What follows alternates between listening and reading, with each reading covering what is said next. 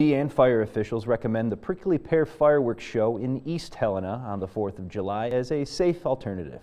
And speaking of that, with just over a week left until the 4th, Prickly Pear Fireworks say they still need help to reach their $30,000 fundraising goal. As of today, the group has raised just over $15,000. That puts them at about half of the goal. Prickly Pear Fireworks took over the show 3 years ago, but the annual event has been a tradition for more than 6 decades in East Helena. Organizers say it takes a lot of work to get the show ready each year, and they can't pull it off without community support.